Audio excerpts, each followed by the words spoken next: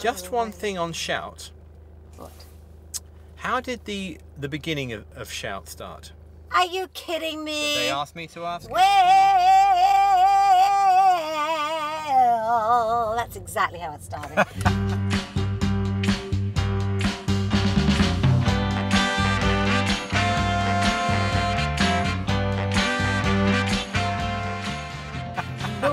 Me wanna shout, throw my legs up and show my arms up and throw my head back and come on now. Don't forget to say you will. Say, come on, you're supposed to do the BVs. Yours is say you will, and then I go, throw your head back, baby, yeah. Come on, come on. They don't want me, they just want you. Throw your head back, woo. Now you've started me, I can't stop. So who came up with the idea of the whole Take That? I think it was the boys and their manager, Nigel. But I get a call from my record company. Tony says, Peter Robinson says, you know, Take That, want to record with you. I said, Take That? You mean those boys, those little boys? That little boy band?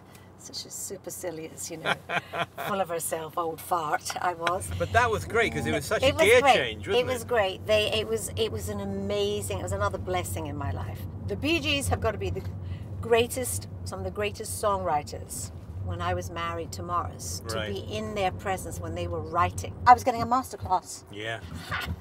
And I only know that at this point. What, would they write in the studio? They would write at home, they'd write in the studio. We always had to go to Barry's. He was the eldest brother, and everybody got along. I got along very well, obviously, with his wife, Linda, fellow Scot. Yeah. Barry literally would have a cup of tea, his special cigarette, and his guitar, and then it would start. Wow. So should we write this one for? Oh, let's do it for the Beach Boys. And they'd start writing songs that could possibly be recorded by the Beach Boys, which would become a Bee Gees song. Sure. But you're now busier than ever, right? Oh my goodness. The shows, the tours are just going so well, selling out, you know, really them pulling down the house, and it's just like I probably love it more than I ever did, and appreciate it. Yeah.